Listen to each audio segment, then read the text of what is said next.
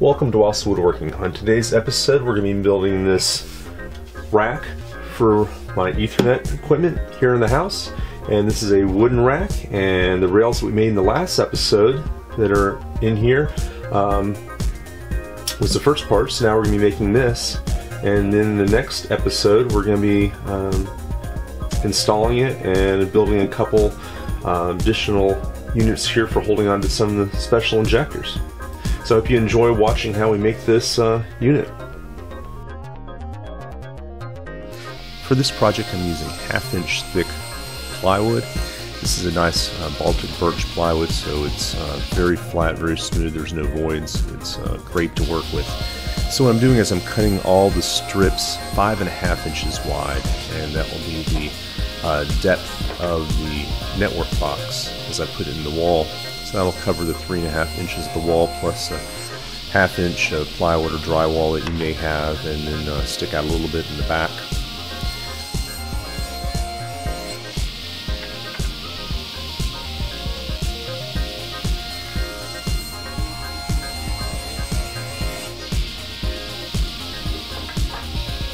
Now it's time to start cutting the frame. This frame is made of strips of this 1/2 inch plywood, and the strips are 1.5 inches wide.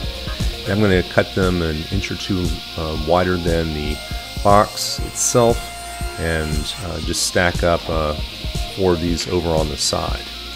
And looks like I got one more to cut. I'm also going to end up cutting a few extra strips, and these are going to be for inside the frame, sort of a standoff for the rail, which actually ends up making the ID of the box a little larger. The ID of this box is 20.25 inches by 14.1/8. The 14.1/8 allows me to get the 8 unit high with an 1/8 inch or a 16th on the top and bottom, and the 20.25 allows me to have the 19 inches wide with 5/8 of an inch on each side, just as a little spacing for working with. Now I'm going to take each of those 5.5 inch strips, and I'm going to square them up on one side and then cut them to length on the other.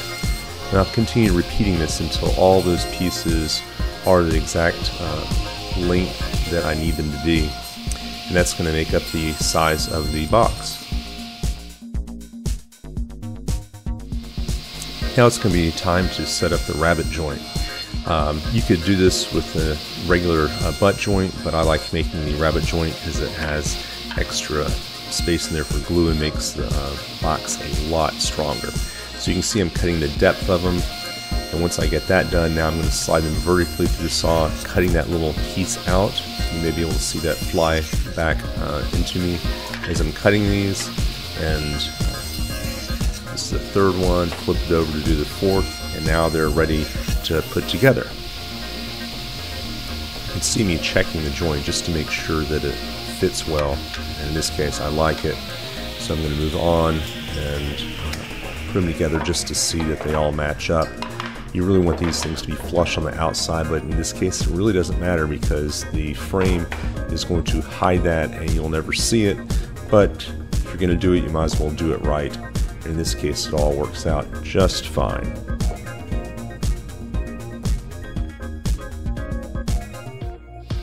Now let's cut those frame pieces. I cut a couple extra pieces, and I mentioned that those are going to be on the inside and the rails we're going to attach to give the network box a little extra width. So I'm taking these and cutting them very precisely to the exact dimension, and I'll glue and nail those to the sideboards before I start to assemble everything.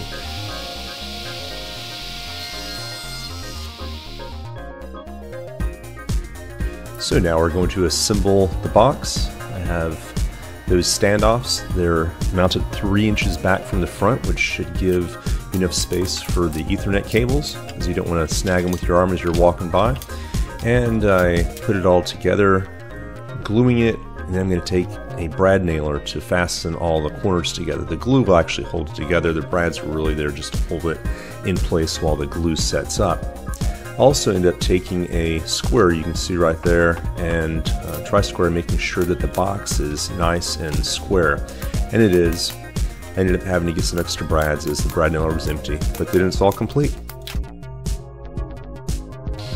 Now that the box is put together, I'm going to work on the frame. I'm using my table saw sled with my miter attachment, and this works out well. As you can see, knocking through the joints. This is the fourth one. Each one you alternate left and right, and any error in the way it's set up all cancels out because you're alternating sides. And before you know it, you got them all finished and it's ready to glue them up. Now for assembling the frame, I start with the top, gluing it in place and using the brads, and I start on the sides, only putting a few in case I have to fix them. But once I get the bottom piece glued in, I go back around and finish putting the brads on all the sides and also use it to reinforce the corners.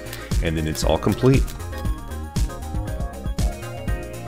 So here's the final look before I painted it black, and it's all ready to go. Just got to add those rails I made in the last video. And of course, this is the final result for the Ethernet box. So I really hope you enjoyed watching this video, and if you did, please subscribe today, take a look at some of the other videos, and I'll see you next time here on Wasson Woodworking.